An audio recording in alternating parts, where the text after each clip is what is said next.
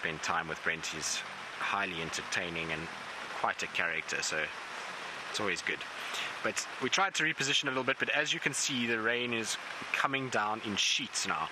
And so if we turn in any way other than what we are now, the rain just blows in to the vehicle and makes it almost impossible to carry on filming. So rather than heading home, we've positioned ourselves a little bit differently, and we now have protection from the back end with the roof, and so we can sit here quite happily and we are nice and dry. So rather than go home, I think this is a good compromise. I know we've got a bush in the way, but at least it's better than having no lines at all.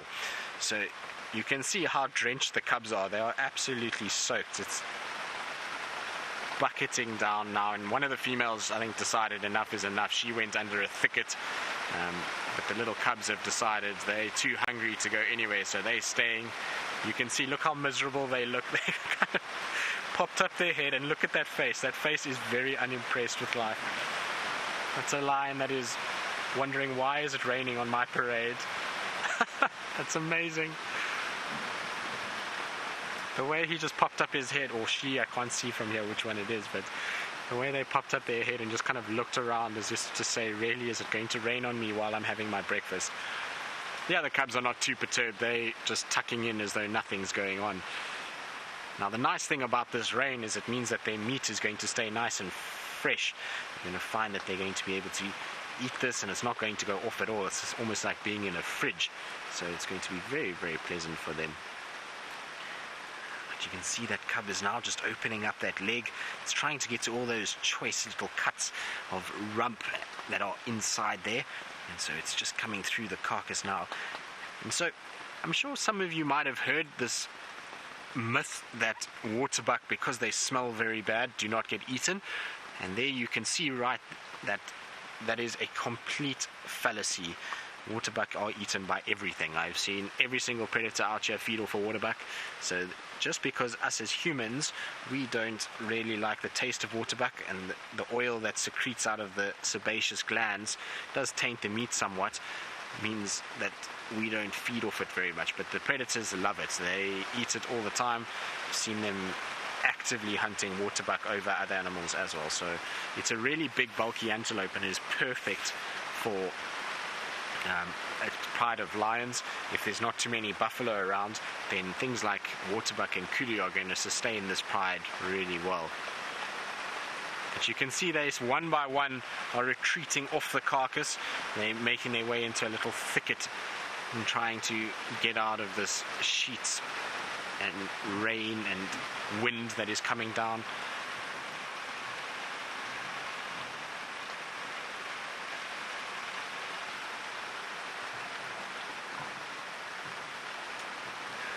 Safari Dean, I completely agree. Lion cubs in the rain is thoroughly amusing. The sadness on their face and that look of bewilderment as to why it's raining on them is quite entertaining. The only thing that I think looks more depressed with life in rain like this is generally male lions. Big male lions, their mane flaps over their head and it kind of gets pasted to their forehead, and they just look thoroughly unimpressed with this. So the only thing better in rain is big male lions, but these cubs are quite entertaining. You can see how much water is being thrown about when they shake their bodies.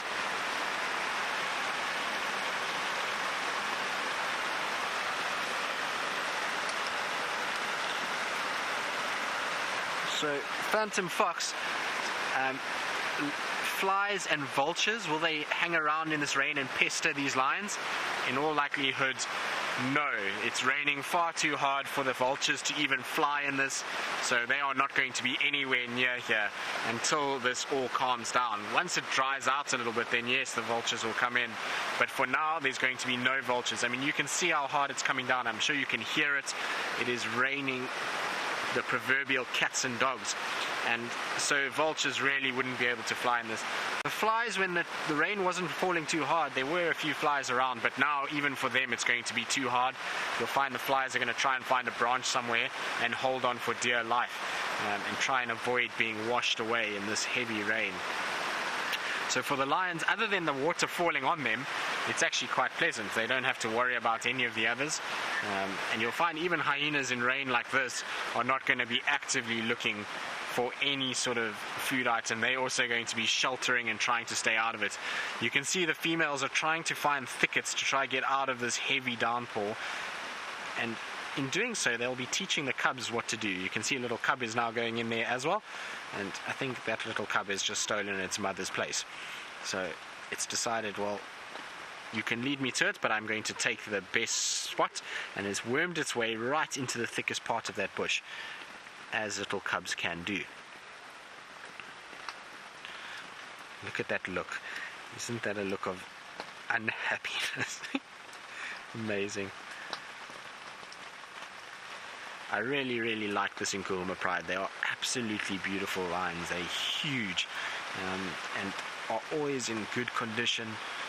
But look at that. That is as deep into a bush as you could possibly get yourself. She's kind of tucked her head in right under that, and is all likelihood not getting rained on nearly as much as if she was out in the open. So for her, she's very happy. And you can see they're actually facing away, so they've all got their backs to the rain at the moment. The rain is coming from our eastern side, and they're all facing west now, and so that means that they don't have to get rain falling in their eyes. Unfortunately for them, they don't have a lovely roof like we do, and I'm quite glad they haven't decided to come join us here, because that would be quite something. And there are the gluttonous ones. So those are the ones that are still too hungry to get out of the rain.